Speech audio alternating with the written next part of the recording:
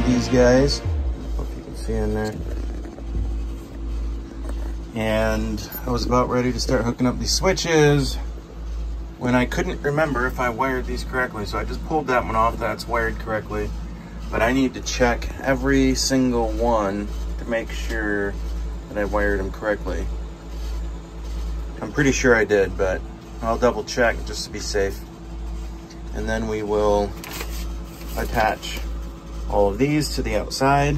I do not have enough wire, so we'll see how far we get. Got this wired up.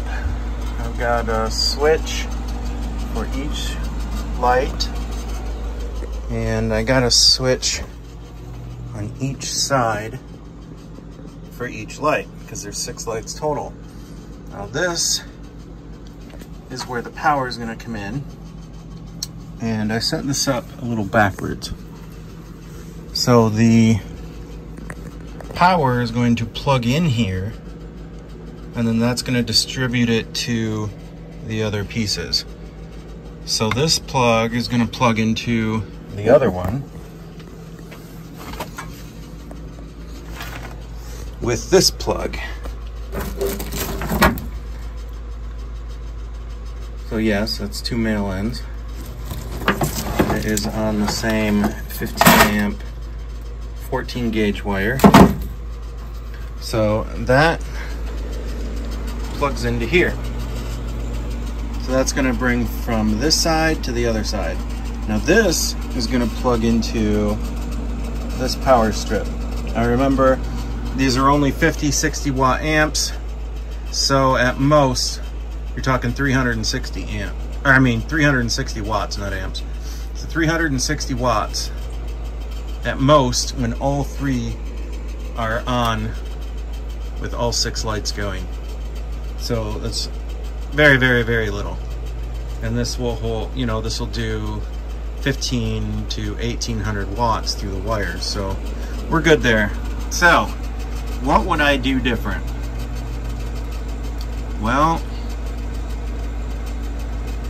I would put a plug and a switch on each one of these instead, and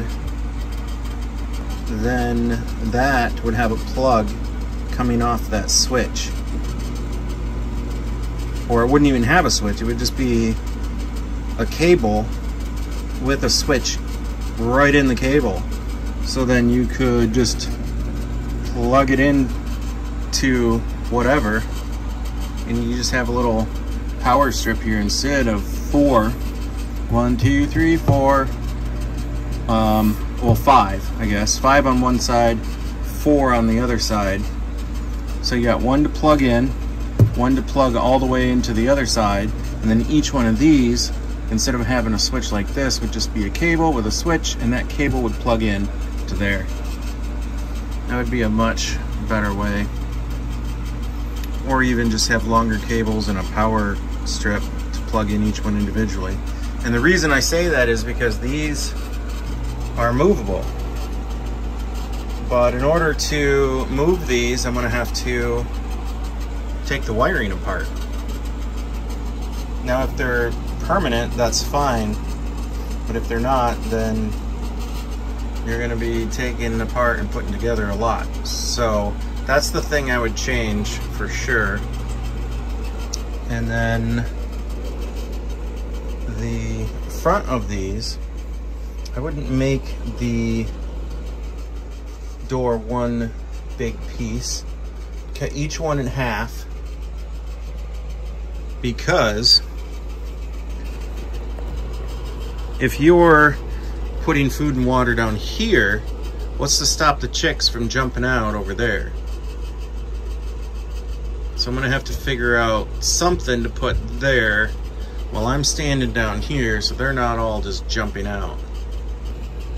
Or I cut those in half and keep one side closed while I work on one side, because it's a lot, if you're standing here, it's easier to keep them in and not have to worry about the other side. So we're gonna have to figure something out. But other than that, we're about to test this. I didn't put any lights in there, so let me put some lights in there. All right, well, before I do that, I need to find my lights, and I need to make the small cable to plug into the power strip. So these cheap ends I'm not too excited about. If you look in there, it looks like it's possible for them to touch, and that's no good. So I tested the other one and it was fine. So I'm going to test this one, but I'm not going to test it in that plug because that plug furnace is on. So all of these are off. Every single one of these is off. So when I plug this in, nothing should happen. Should energize this plug, but that's it.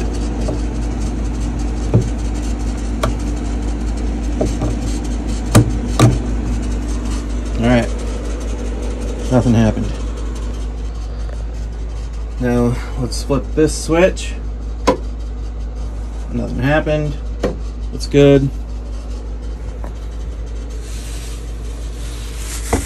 We've got these, so my ceramic ones that I ordered are 150 miles away because they delivered them to the wrong place. So I went and picked up these little 50-watt red lights. I only got 2 of them just to test out.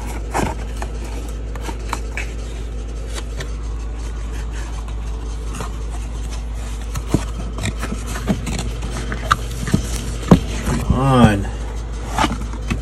Alright. You got these little 50-watt bulbs to test out.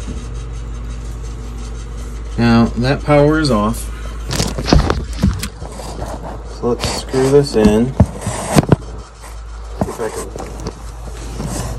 get the camera set here. Alright.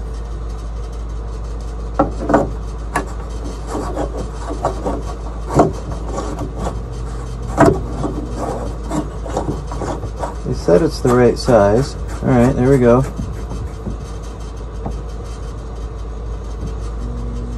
Alright, I'm going to flip the switch. Light should come on. Boom. Oh yeah, it's putting out some heat.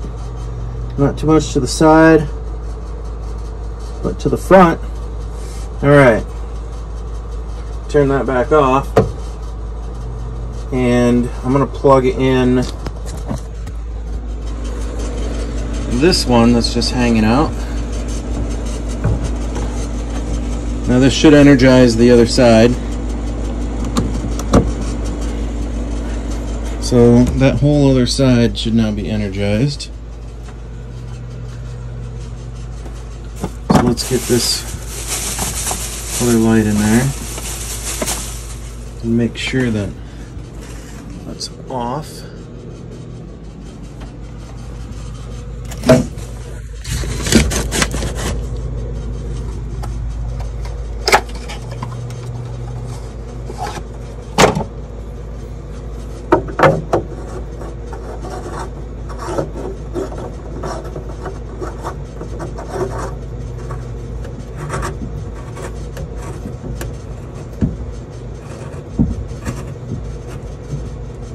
Alright, there we go. I'm going to flip the switch. Boom. Perfect. So I'm going to move that wire over to the other power strip. I'm going to clean this mess up.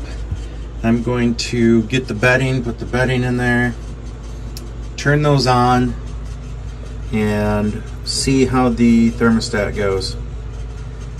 I want to make sure that everything works and brings up to temperature before the chickens get here. So if there's any issues, I can fix them. I'd like to point out too that that's pretty high up there. So this here is 3 inches, no, 4 inches. So that's 4 inches. And ow, just stuck my head on a screw. the center of this is another 3 inches, so that's 7 inches up there. So I don't think that those are going to be bothered by the chickens.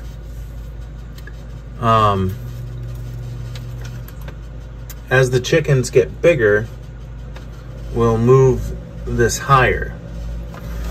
So I thought about putting some metal around it, and maybe I will, but I'm not sure. So this plastic is a pain. If you're going to put plastic in here, I would suggest putting it up on the back side first and getting that flat there, and then working your way forwards on the sides, and then finally on the front. And if you have extra on the front, you can always cut it off, because working on that back side is super difficult, especially with that in there. Which brings up another point. I think these shouldn't be hardwired in either. Up here there could be a plug, or up there could be a plug, something where you can just unplug it and it's good to go. Maybe there's just a plug way up there at the top, and you plug it in, and then it comes out to the switch.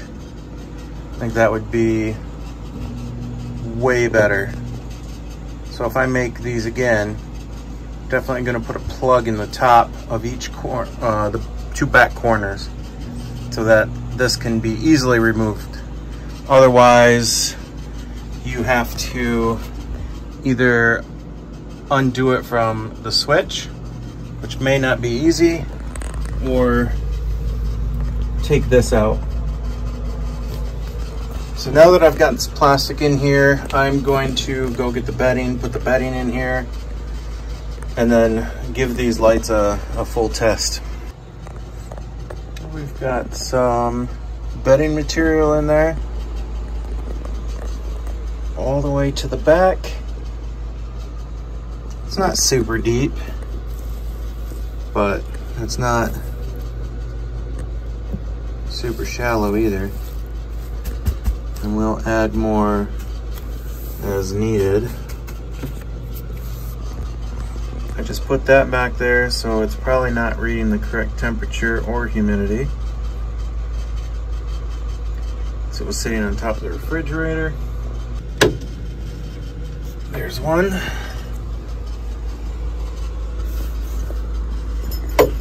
There's 2. That sure is bright. And it just dropped to 79.9. And we'll watch to see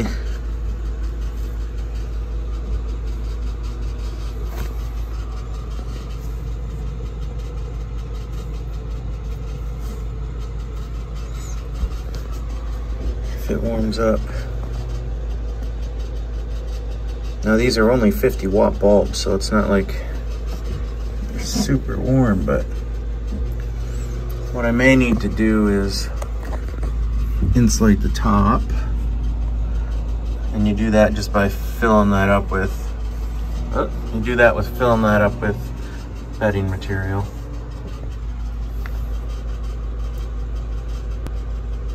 It is going up though.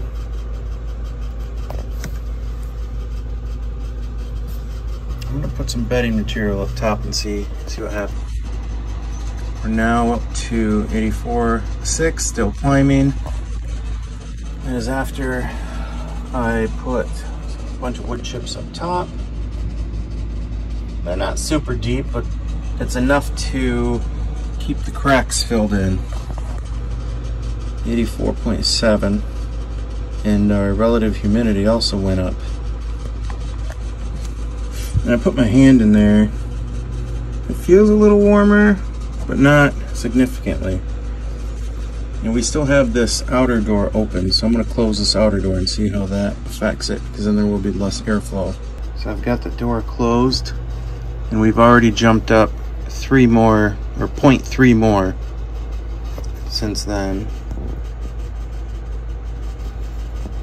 So had dropped back down to 84.7. So 85.3, it's really jumping up now. Also remember that there'll be 50 chicks in here, and they also produce heat. So that'll help increase the heat even more. So we're at 85.3, chicks need 95. Let's give it a little bit and see how it goes. Also, it is roughly 76 in here at the height of this window.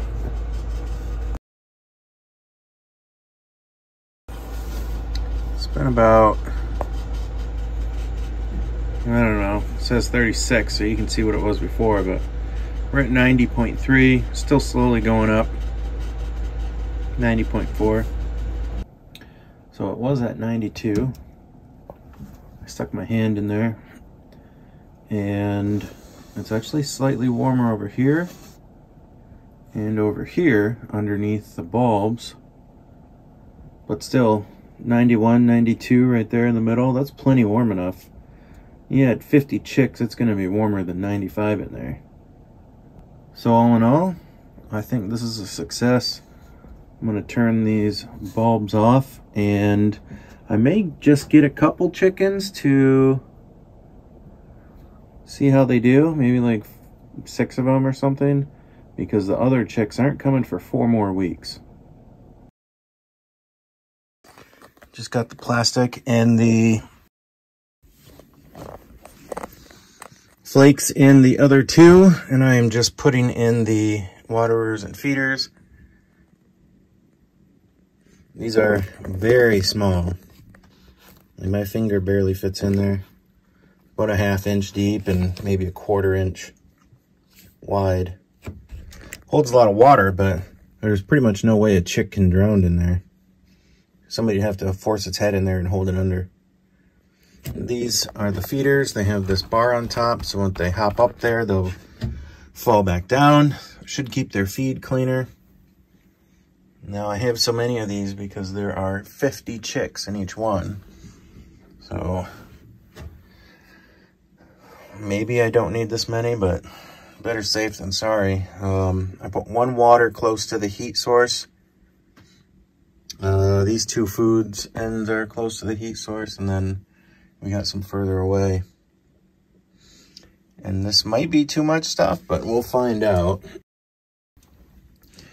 If they're not really touching one of them, I'll just pull it out. So maybe I only need 2 of each, but I got 3 of each for each one. All right, we picked up some guineas. Partly to test this out, and partly because guineas are gonna be a good addition overall. They really want out. Here they are. We got 7 of them. The easiest way to get them out is going to be to tip them down.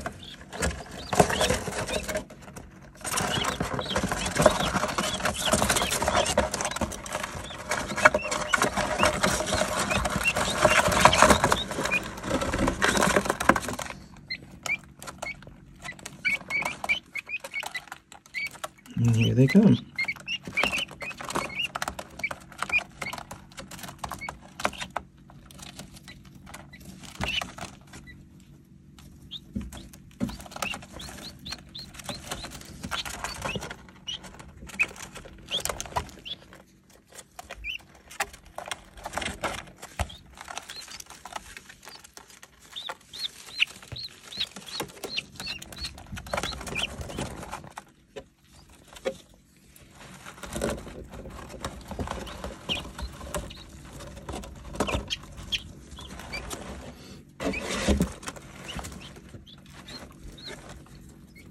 You don't want to come out. Come on.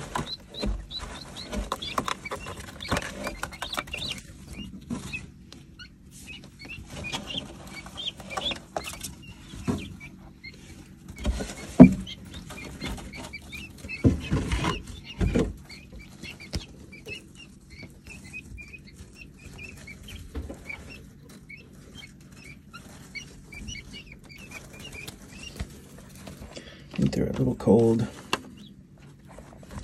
Go in there, buddy.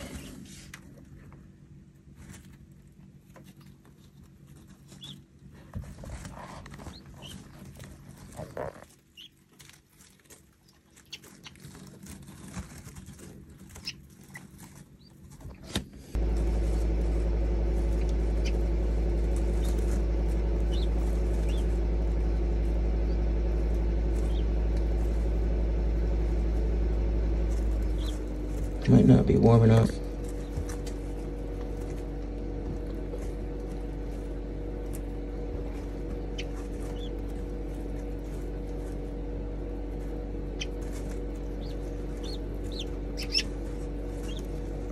Well, I'm going to grab their food a minute.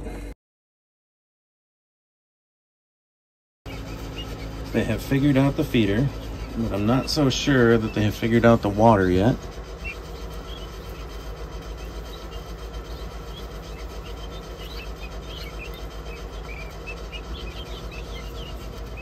I think I saw one drink out of it, but I'm not sure.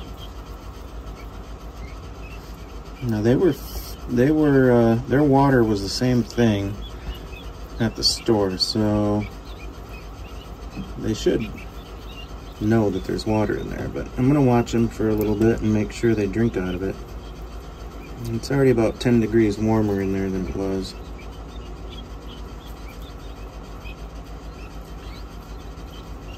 It's almost 80 in there. It'll keep going up. Well, it might be more in the middle. Oh, this guy's fighting.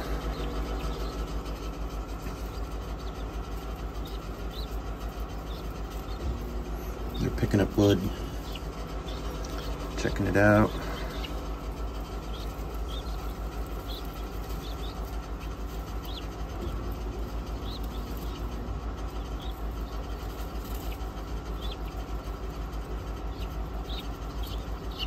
If one of them doesn't drink water soon, I might have to show it to them.